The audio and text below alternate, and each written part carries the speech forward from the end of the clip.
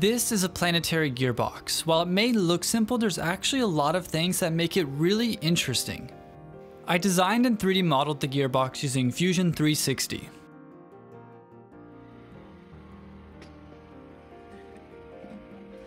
There are 4 main components in a planetary gear set.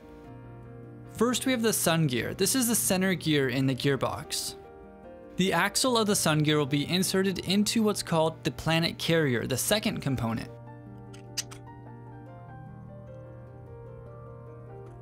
The planet carrier holds the planet gears, and the planet gears orbit around the sun gear.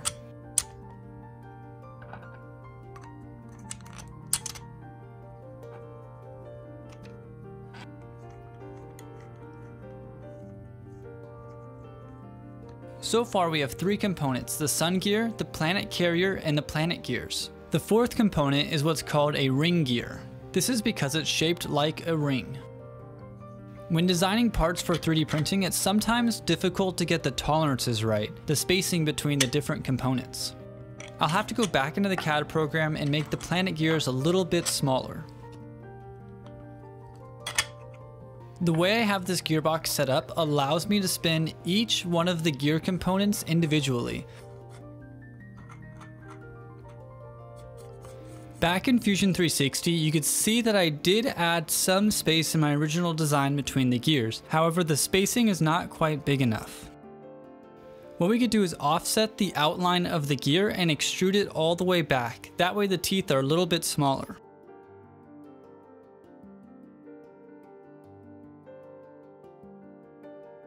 You can see here how there's more space between the gears. It's hard to tell the difference, but the new gears are a little bit smaller than the old planet gears.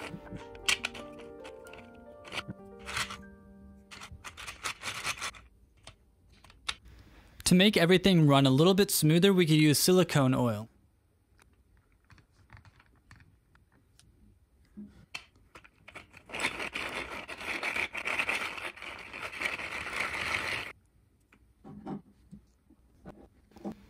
Now let's assemble everything and attach it to the base. I'll be using super glue to attach the handles and the top of the base. And it looks like my tube of super glue is leaking, and now I have super glue all over my fingers.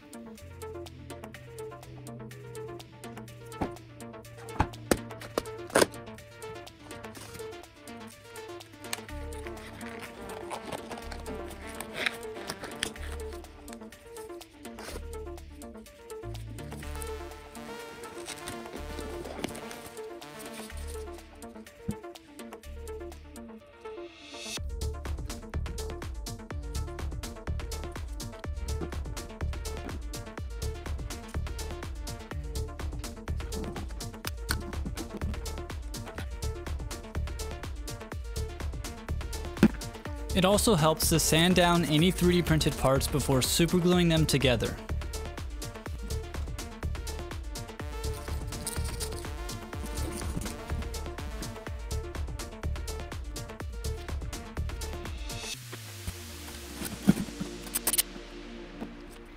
Now that we have the planetary gearbox set up, let me show you what makes it so cool. So as you can see here, the sun gear can be turned with the orange handle. The planet carrier can be controlled with the blue handle. And finally, the ring gear can be controlled with the copper handle. You can see when the sun gear spins, it causes the planet gears to rotate around. And remember, the planet gears are held in place by the planet carrier. You can see the planet carrier, it's the white pegs. And that's connected to the blue handle in the back. You can see the sun gear spin when I spin the small orange handle. This causes the planet gears to roll around inside the ring gear. And finally, if we hold the sun gear steady and move the outer ring gear, this also causes the planet gears to rotate around the sun gear. Now you may notice there's a lot of different combinations and interactions between these gears. A planetary gear set actually has 6 different gear ratios built into it. So notice how there are 3 handles. Depending on which handle we hold steady, it changes the gear ratio. If we hold the ring gear steady and spin the sun gear, you can see that we have a 3-to-1 reduction. This means that we have to spin the orange handle 3 times for the blue handle to spin 1 time. And now if we spin the planet carrier, it's a 3-to-1 increase. When the blue handle spins 1 time, the orange handle spins 3 times. But what happens if we hold the planet carrier steady? Check this out. We actually get a negative 2-to-1 gear ratio, which means the ring gear is actually spinning in reverse at a 2-to-1 gear ratio. We could also do a 2-to-1 reverse increase by spinning the ring gear. That may sound complicated, but it's actually really simple. Every time you spin the copper handle, the orange handle spins the opposite direction twice. Now what happens if we hold the sun gear steady? In this case, we get a 3-to-2 gear ratio. The copper handle will spin 3 times and the blue handle will spin twice. And finally, if we hold the sun gear steady and move the planet carrier, we get a 2-to-3 gear ratio. It's hard to see, but every time the blue handle spins twice, the copper handle spins 3 times.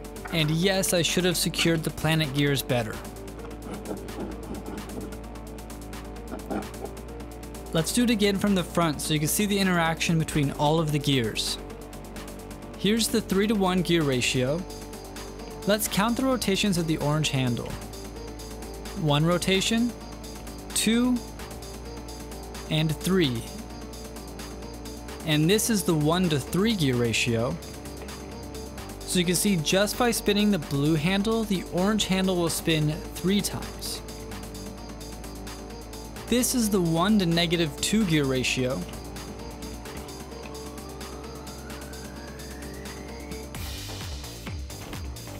We also have the 2-to-1 gear ratio. So every time the small orange handle spins twice, the outer copper handle only spins once in the opposite direction. And this is the 3-to-2 gear ratio. You're probably getting the idea here. There are a lot of different combinations. And finally, the 2-to-3 gear ratio. And there's actually one more gear ratio that's not quite as obvious. This is a 1-to-1 gear ratio, which doesn't seem to make any sense unless you look at it in context with when these gearboxes are actually used.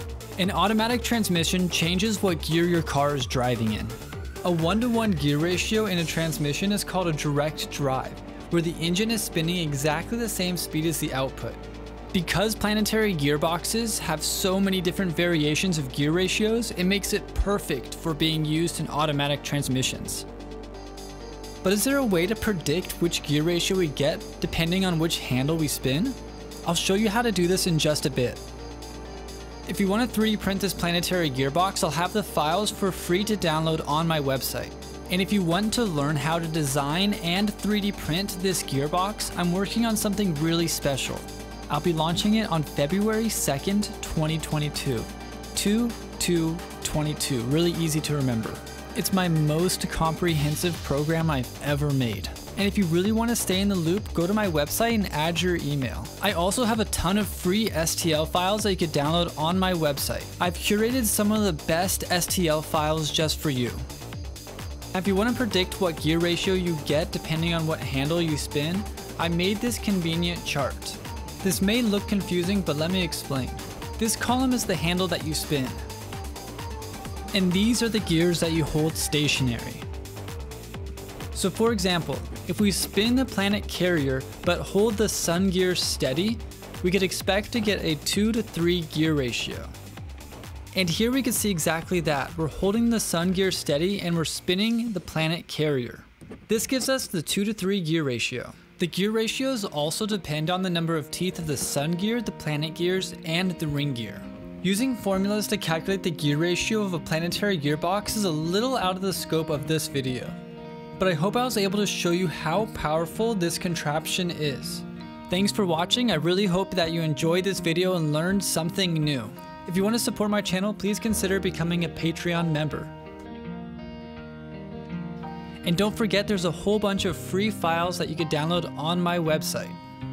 And check out my YouTube channel for more videos just like this. Thanks for watching and happy printing.